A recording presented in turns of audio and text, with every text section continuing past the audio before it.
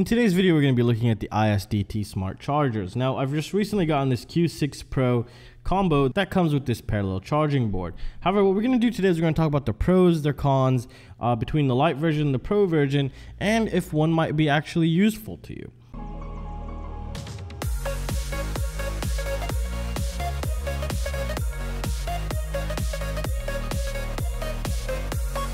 So before purchasing this, there's a couple things to take note of here, is that they do not take AC input, which means you cannot just plug this charger into your wall.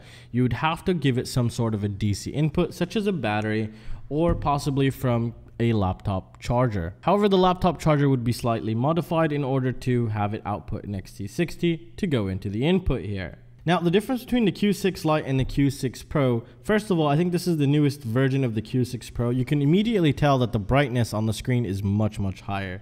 It doesn't really affect that much in the field, but it is also really great to have. Now, another difference is the output power. For this one, for the Lite, we have 200 watts, which is around 8 amps, and 300 watts, 14 amps for the Pro. Now, some of you might be like, oh, this is so useless because it only has one port. Well, the whole idea with these is to do parallel charging on the go. For example, this is what I do here. I would set one of my 4S batteries, any type of battery, and I could bring a parallel charging board, whether it's going to be for my big lipos or my baby lipos like this one. This is a really great parallel charging board for micro setups, from your XT30s even to your 1S HVs. And what this will also allow you to do is not only charge, also discharge and set it to storage. So storage charge will allow the battery to become on a very safe level in order to keep its overall performance without having it degrade. For example, that could be anywhere between 3.4 volts to 3.8 volts. There's a lot of theories between that, but anywhere between there, you're going to be good in that perspective. Usually most batteries ship on 3.8 volts. So let's talk about some of the features here. Now, they both can charge, they both can discharge, and again, they can go to storage level. Now, the battery type is just about every battery type you would possibly want on this. You have from LiPo, lithium high volt, you have lithium ions, life, lead acid, and nickel metal hydride, which is really great. Battery voltage, this is also pretty cool, which will allow you to set your final battery voltage. Now, the preset for high volt is 4.35, which is a full battery. But if you wanted to slightly overcharge, you can do that, but only do that if you know what you're doing. And if you wanted to undercharge slightly, you can also do that as well. But if you don't know what you're doing, just keep everything default. Cell count is very important here. For example, right now I'm just charging 1S LiPos, so I would set that to 1S, and then the current you set as you please. Now I'm charging my 1S HVs. It's charging right on this board. And I'll have a link to this down below. I'd highly recommend it. I did use this one in China, and I just received mine yesterday. And if you wanted to charge 1S on this board, what you have to do, they do provide you with this little cable and then just bridge those two together, but you'll be able to only charge one less. So you'll be able to charge 5 batteries or set them in storage or even discharge them, which is really great. And not a lot of things can discharge 1S LiPos.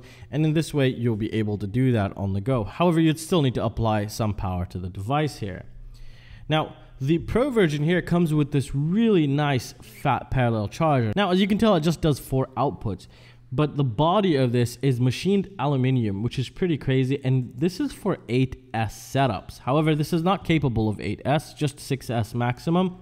But I think they also do sell this separately. Now, this is the whole body also supposed to act as a heatsink, and it is fused inside, which is really great for safety. Now, if we take a look here, you shouldn't give it more than 40 amps input. So the output power is pretty insane, 30 amps per port. So 30 amps, 30 amps, 30 amps, 30 amps. Who would need something like that? Well, someone with a really large 4S battery would probably do something like that. However, if you're in the FPV market or little drones, there's no way in hell you'd even get close to what this thing is rated for, which is really great. However, if you're going to be charging through just the balance ports, if you have some sort of a charger that does that, you can do that on this, but the maximum current is 2 amps, so keep that in mind. And there's no fuse on that, but what I think could happen is you could burn a trace and it acts like a fuse, one of the traces on the PCB. Keep that in mind. I don't think you'll have anything bad happen to you, but still never leave these unattended, and this is what I do here. So as you can tell now, the charge is done, and again, both of these are exactly the same.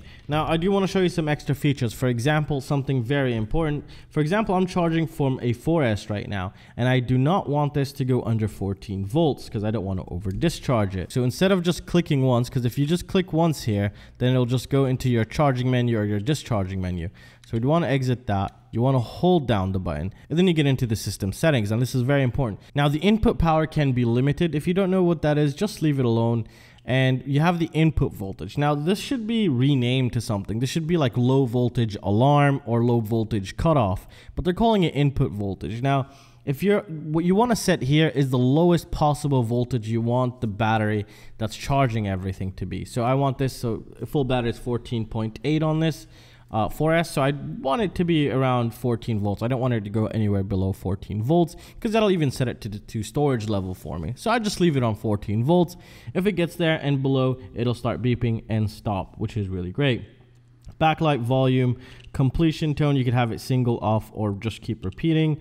Language is really crazy. They actually have quite a lot of languages here, especially for Germans, French people, Spanish, Italian, and possibly Chinese. I don't think that's Japanese, but I'm pretty sure that's Chinese. And then firmware sharing and all these types of things. I've never really used BatGo, so I have no knowledge into that. And then you can always also update the firmware, but you would have to purchase the separate cable for that. As you can tell right here, I don't have any of those, but you could probably DIY one. You'll probably find one on RC groups if you're looking to do that. So overall, these are really great. I've actually seen a lot of people use these in the field.